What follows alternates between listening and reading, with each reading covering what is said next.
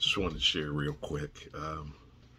And what this message is a little different. Be concerned when they stop laughing.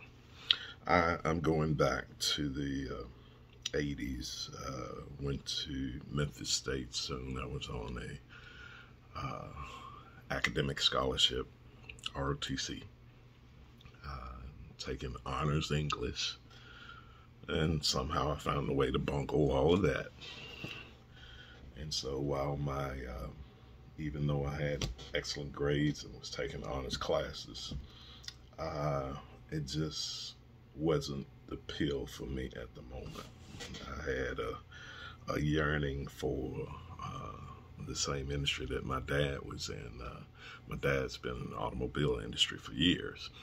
And so I applied at Tombell Chevrolet. And of course, instead of calling my references, they called my dad. And my dad said, don't hire him. I think we went through that about 7 or 8 times. And then I kept coming and kept coming. So finally they hired me, to my dad's dismay. But at 22, people were laughing. This guy, he's just selling cars. And I laughed and I kept working. It's amazing how you can progress through a career by sticking to it. So I kept pushing, started to see a measure of success. So, you know, in '88, I made like $40,000. I'm 22. So, you know, and I'm seeing, you know, my friends are just starting to graduate. And then I started my 20 year, the rest of my 18 plus more years in the car business, and made many highs, many lows, saw the Rolex watch, saw 5-figure month, saw 8 grand months, sometime several, you know, here and there. And worked with a guy once that were, I don't think I ever worked anywhere in the car business, and most of the latter years, probably except Lexus and Mercedes, but everywhere else, whatever the pay plan everybody else was on, I was on a different plan. So folks, look, if you're good enough, you can do your own deal, do your own piece. Had success there. Worked with a guy once in '95 selling Cadillacs, and this guy showed me his check at the end of April, and he was 156 for the year. So folks, look, a lot of people behind the gated communities that you find, they're in sales. It's not, you know, the MBAs may be there, but a salesperson is surely there. Did that, got out of that business because it's hard to stay a good preacher and be in the car business every day. Just too much of too many things, and I'll leave it at that. Moved to another industry, reinvented myself, went into the copier business, saw a measure of success there, had my own office for a long distance service, did pretty good there. Merchant services, did that while I was selling Lexus, did good there. And then I started in the cemetery business. The first time I stood a funeral in the cemetery business, I saw a lot of people come in on a service that I knew, and I was exceptionally embarrassed because I'm here by the dirt. I'm here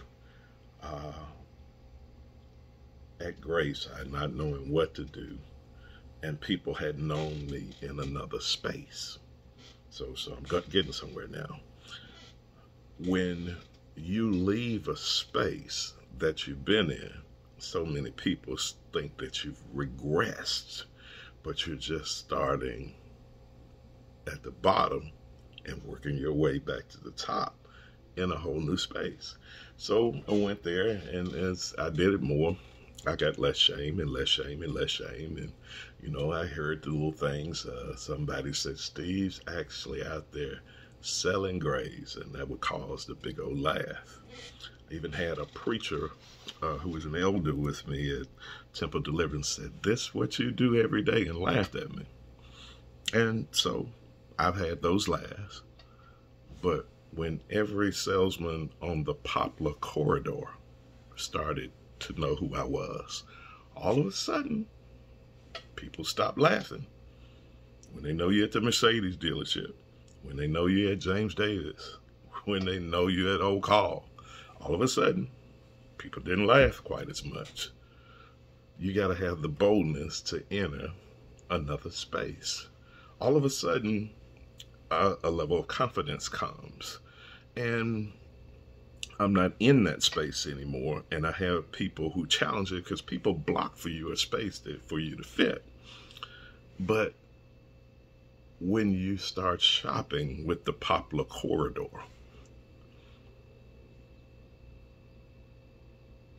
it's hard to operate in a space where most can't. And I'll leave that at that. So you got to risk being laughed at. I'm about to enter a new space and people are going to laugh again. But what I found out in business, I started in the car business, and a lot of people would stay out in the lot all day long. I never liked that. I never liked fighting at the door to catch that customer. And that was to the bane of so many managers that I had in the car business before I became a manager. Their bane was that I wouldn't get in front of enough people, but I just didn't like the fight and the scramble to do that. So I got on that phone and I called, and I feel like I have a better chance selling somebody that comes in the door asking for me. And that proved right. I remember one day in the car business where I had 14 customers there at the same time. That ended up being an epic fail because some people walked out of the door angry because they couldn't talk to me, and I had to flip them to some other salesman. But it was a 6.5 car day.